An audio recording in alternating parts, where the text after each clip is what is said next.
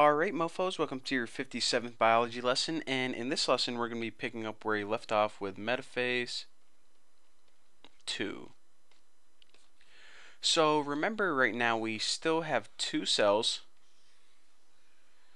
and the key things or key aspects of metaphase 2 is that during metaphase 2 what's going to happen is your spindles are going to attach to the centromeres of your chromosomes. So let me go ahead and draw these chromosomes first. And let me get a little bit bigger brush size so you guys can see. So I'll draw really simple ones. So there's some chromosomes and there are some chromosomes. And remember, each of these single things are a chromosome. They just have two sister chromatid joined by a centromere. So remember that these are still diverse. Every single chromatid is unique to one another.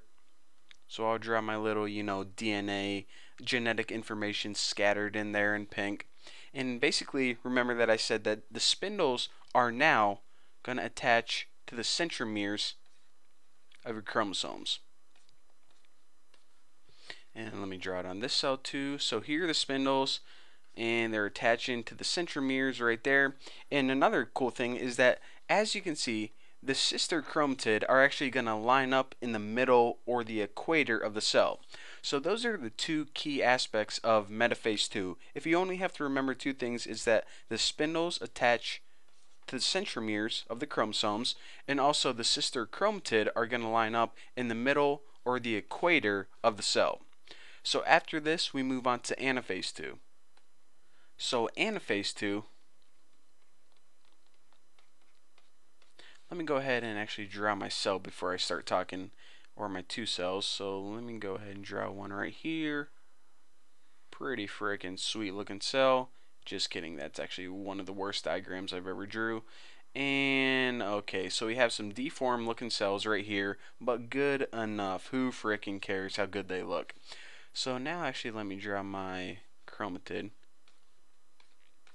And remember that even though I'm only drawing 4 chromatid in each one, remember that each of these cells have 23 chromosomes and 2 chromatid per chromosome. So we actually have 46 chromatid per cell as of now.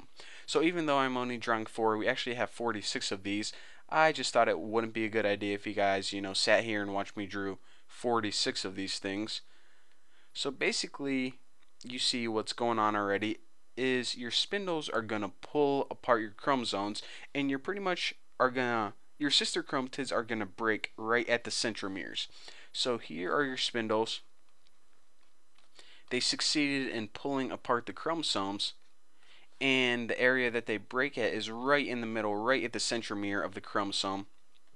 So they split perfectly in half, essentially. And another thing that's noteworthy is that these chromatid are actually going to move to opposite ends of the cell. So you guys can probably guess what's going to happen from here, but those are the key phases from anaphase 2. Remember, 1, the centromeres are going to break, and the sister chromatids are separated, and also the chromatids are going to move to opposite ends or poles of the cell. So after this, we move on to the last phase or stage of meiosis 2, which is telophase 2. So at the end of telophase 2, and this is actually a really easy diagram to draw because I'm going to draw these right at the end of cytokinesis, we end up with 4 sperm cells or 4 egg cells. Hopefully you don't have both in your body. So basically what's going to happen is the spindles are going to completely disappear, and our nuclear membrane is going to form again in all the cells. Bam, bam. And another thing that's going to happen is your chromosomes are going to spread out around the nucleus. So here we go. Here's some chromosomes, DNA spreading out in there. And also draw some chromosomes in this color too. So essentially what's going to happen is at the end of meiosis 2, at the end of telophase 2, same thing. First of all, like I said, the spindles, we no longer have those. They're going to disappear. We don't need them anymore. We're done with them. Another thing is that the nuclear membrane is going to form in all of these 4 cells, and your chromosomes are going to spread out just like I said. Now, a couple other key things we want to take away is at the end of cytokinesis, you have 4 haploid daughter cells. So 4 haploid daughter cells.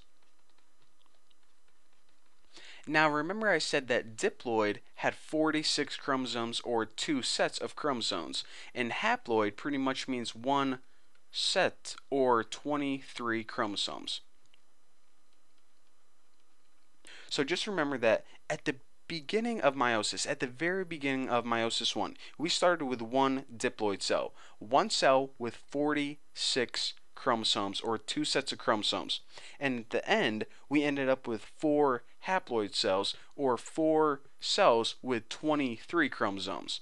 So that's basically the entire process of meiosis, meiosis 1, meiosis 2.